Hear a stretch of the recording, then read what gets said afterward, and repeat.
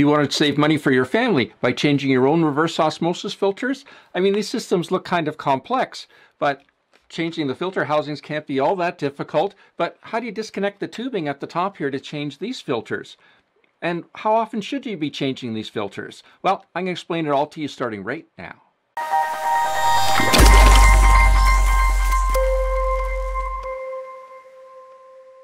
Hi, I'm Gary the Water Guy, and I simplify water filtration to help you conquer crappy water for your family. So this video is for the homeowner, the do-it-yourselfer, the plumber, anyone that wants to tackle replacing the filters in your reverse osmosis system at home. Now, if you're not sure how reverse osmosis drinking water systems work, you may want to check out my video. I'll put a link in the description down below. Definitely encourage you to check that out. So how often should you be replacing the reverse osmosis filters? Well, it really depends on your family size. In other words, how much water you're using. But for most families with 2 to 4 people, you need to replace them annually. If it's only one person, you can get by kind of a year and a half. If it's a family of 5 or more, definitely every 6 months. If your water has a lot of sediment in it, the first filter, the sediment filter, will need to be replaced more often. If your water has a lot of chlorine in it, if you're on a municipal water supply, like I say, with a lot of chlorine in it, then you may need to replace the carbon filters more often. The membrane doesn't need to be replaced as often as the rest of the filters, and I'll put a link in the description down below. So how do you know when your membrane requires replacement? Well, what you need to do is you need to check the TDS. So reverse osmosis systems, specifically the membrane, reduce the mineral content by 90%. So a TDS meter like this can measure the water that you're getting from a reverse osmosis system to tell you if it's time. So what happens is you measure the water coming from your regular household faucet, and let's say you're getting 300 TDS on the TDS meter, and then you measure your reverse osmosis water. So that water coming out of your reverse osmosis system should be 30 TDS or less. If it's 50, 60, or 70, that's telling you it's time to replace that membrane. Also, if you're planning on disinfecting your reverse osmosis system, this is the perfect time to do it. I've got a video that shows you exactly how to do that disinfection process. And again, I'll put a link in the description down below. And you can get all of your replacement reverse osmosis filters from our e-commerce store, waterestore.com. I'll put a link in the description down below.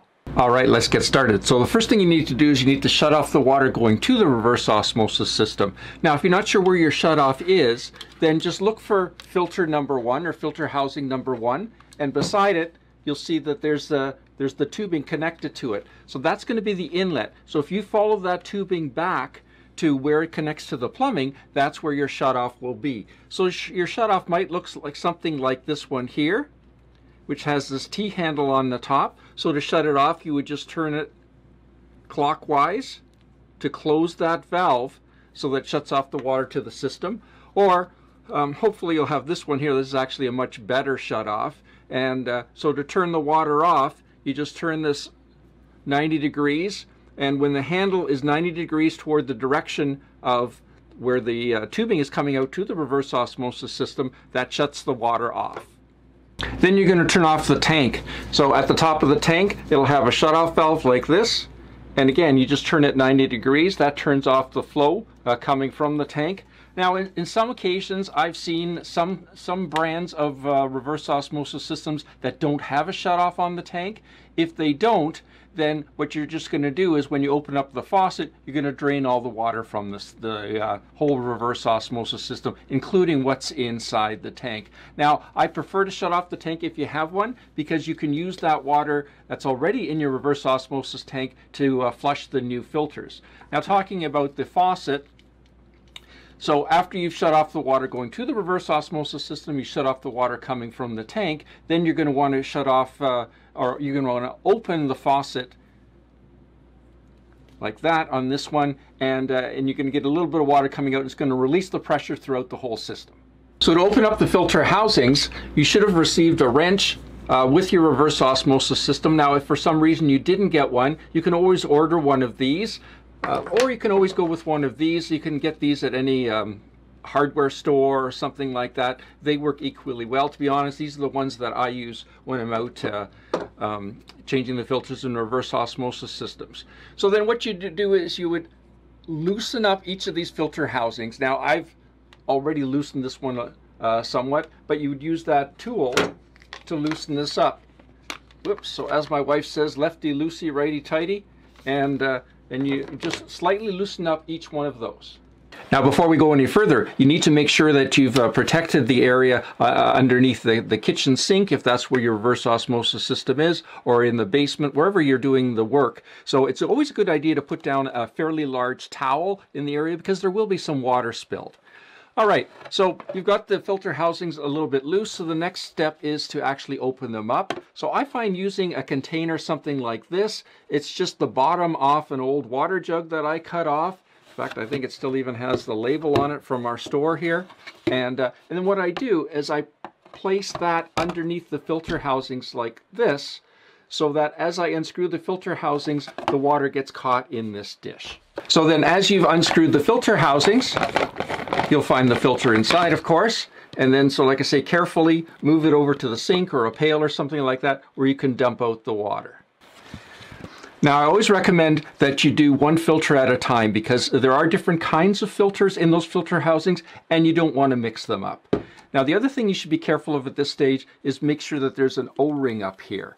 And so what you can do is you can remove that O-ring and wash out this filter housing. You can use just normal everyday dishwashing soap to wash out the filter housing, clean that O-ring. And you do that for all 3 filter housings. Now make sure when you're cleaning out the filter housing that you look down inside. And what you're looking for is to make sure that this rubber gasket that's on the end of the filter didn't get left behind. I've seen that happen so many times. People say, you know what, I kept tightening and tightening the filter housing and it just kept on leaking. And the reason was that one of these little O-rings on the end here, I'll show you, they come off like this, ended up being stuck on the bottom of that filter housing, and they were trying to put the new filter on top of this one, and it just wasn't tightening. So make sure you check that out. So before you put the new filters in, one thing I always recommend is make sure that the O-ring is in here and apply some plumber's clear silicone grease onto that O-ring. And what that does, it makes the O-ring last longer, but it also keeps it from stretching. So again, you'll need to replace it less often. But it's definitely a cheap insurance, and also you don't need to tighten it quite as much to complete the seal. I'll put a link in the description down below. We have this available on our e-commerce store. All right then, once you've got the new filter in, then you, whoops. Again, make sure you're putting the correct filter into the correct housing. It definitely does make a difference. Typically what happens is the sediment filter is first. Some reverse osmosis systems have, so you see, when I say first, I mean stage 1. So some reverse osmosis systems have actually a combo filter that goes in there, sediment and a carbon. But again, it depends on your system. So once you've replaced those filter housings at the bottom, then you would make them hand tight, and then I use the wrench and give it about another quarter turn or something like that. Just enough to make sure that it's tight. You don't want to over tighten it. You just want to tighten it enough so it won't leak. So the next stage is to remove the post filter that's on the top here. Now some reverse osmosis systems might have 2 filters on the top. Now the part that some folks have some difficulty with is how to remove this connection at the end here to replace this filter. So those filters have a simple quick connect type fitting like this one here. And so basically how it works is you push in. So you're pushing in and you're holding this black or dark gray collar back from the rest of the fitting. So basically you're pushing in, you're holding that collar back, and then you're pulling it out. And so the same thing works on here. So again, what I'm doing is in this one here, I'll show you a little bit closer. So you see that there's a blue collar there, and then there's the fitting in that. So what I'm going to do is I'm going to push in on the fitting, I'm going to hold back that blue collar, and then while I'm holding back that blue collar, I'm going to pull the fitting out. So you can see here, I pull that back, and then I slide the fitting out. So that's all you do. And now you do have to be careful with this post carbon filter on the top here. So you see that one end is thicker than the other end. So it's shaped like an arrow. So what that means, there's a definite direction of flow. So make sure the new one you put in the same direction as the old one. So normally what I do is I undo one end and then I reconnect the new filter with that same end onto the fitting here to make sure that they don't get mixed up. And then to reconnect it, you just slide it in. You'll feel some resistance. You'll think you're done, but you're not. Push harder, and it slides all the way home. And then just to double check to make sure that it's sealed properly, whoops, sealed properly, you just give it a tug like that.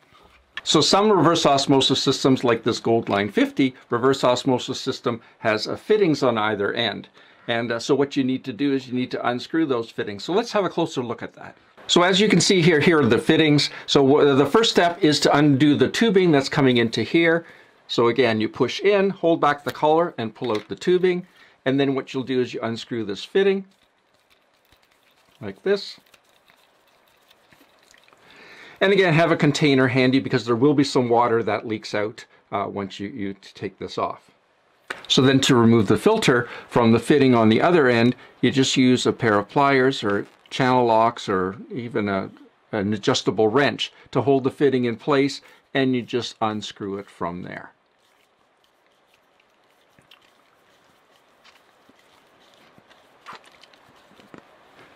So as you take that off, you can see there's some remnants on there of Teflon tape. That's the white part on there. So again, I recommend putting Teflon tape on when you're reinstalling.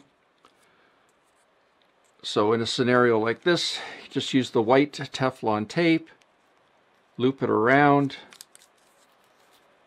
Oops. Again, with a situation like this, you don't need to use a lot of Teflon tape. So you can just give it 2 turns, something like that. And then to reinstall, you would hold this part and grab the end and thread it in there. So you don't have to make this incredibly tight. It just needs to be a little more than hand tight. Like again, you don't need to force it right in there like that. And again, you want to make it just so it doesn't leak. So you do the same for the fitting on the other end. So the next step is you want to turn on the water and check for leaks. So if you have this kind of a fitting, you open this up. Now I don't open it all the way right from the beginning. I just open it up about halfway and let the system fill and check for leaks. Make sure there's no leaks before you go any further. If there aren't, then you can open it up all the way. And again, if you have this kind of a shut off that you used, again, you would open it up. So righty-tighty, lefty-loosey, so you would run it to the left to open it up to allow water flow, and then let the whole system fill. Once it fills, have a look for leaks. If there's no leaks, then what you do is you go to the tank, turn on the tank. So again, you would turn the handle in the direction of the tubing. That opens it, turns it on. Once you've turned it on, then you're going to go over to the faucet and you're going to open it up. And you're going to get some water, you're going to get some, the water coming out, obviously, but you're also going to get some air, so it's going to be some bursts. So I always like to put some towels or something like that around so you don't get water all over the place. Now, don't be surprised if some of the water first comes out kind of a gray or a dark, almost a black color, and that's the carbon fines being flushed out of those post-carbon filters, and that's fine. And let the water run slowly. So while it's running, then you can go back to opening this up fully. If you haven't opened it up fully at this point, the supply, to make sure you've got water. And you're going to want to run all the water through that's in the tank. So let that run through, and then turn off the faucet, let the water refill, or let the tank refill, I should say, and then flush it again. So what you're doing now is you're flushing the filters to get rid of any little fines that come from the filter. You want to make sure before you start using the water that you do that. If you're not sure which replacement filters you need for your reverse osmosis system, I've got a great video that shows you how you can determine that. I'll put a link in the description down below. Click up here for my next video on reverse osmosis systems, and I'll see you there. Any questions or comments, add them down below. I read them all. I'd love to answer yours.